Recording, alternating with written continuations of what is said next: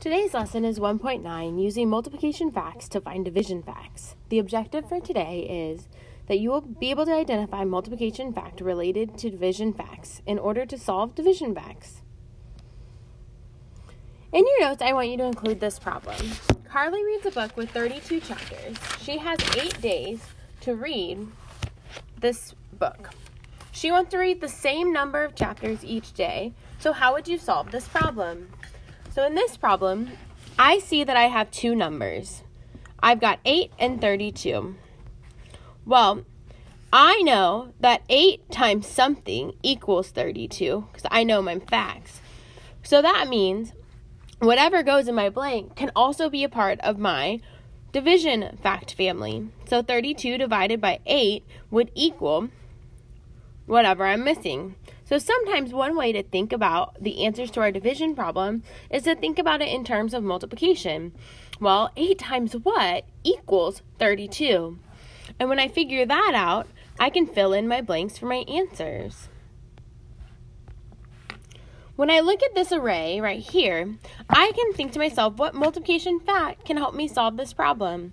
Well, on this one, I'm noticing that I have 1, 2, 3, 4, 5, 6, 7, 8, 9, 10 across this side. So I'm going to write that down.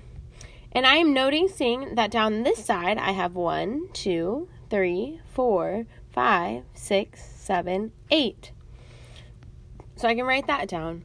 Well, I know arrays. I do my multiplication. 8 times 10 would equal 80. Well, if I know division, I have a fact family. So I could do 80 divided by 10, and that would equal 8.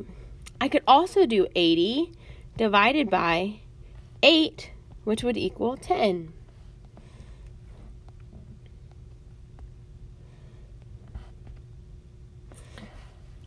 How could you use grid paper to outline rows and columns to find 63 divided by 9? Discuss this with your partner. Well, since we're doing a video, we're not going to worry about discussing anything with a partner. Write a related multiplication and division fact for this model.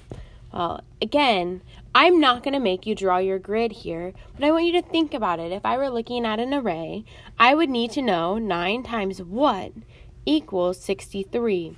I could also count out 63 total boxes if I wanted, but I would rather use what I know about my multiplication and division facts. So 9 times what equals 63? When I have figured that answer out, I can fill in my blank to figure out all of the related division and multiplication facts.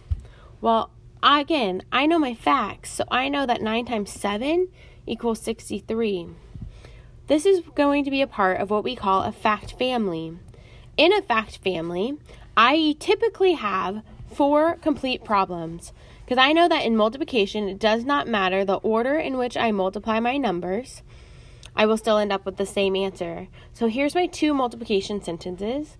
Now I have 2 division sentences. Both division sentences have to start with the number 63 because division always starts with my larger number, kind of like subtraction. So 63 divided by 7 would give me my 9.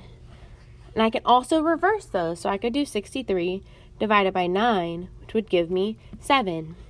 These 4 problems right here are a part of what we call a fact family. These are all of the related multiplication and division problems that would equal there.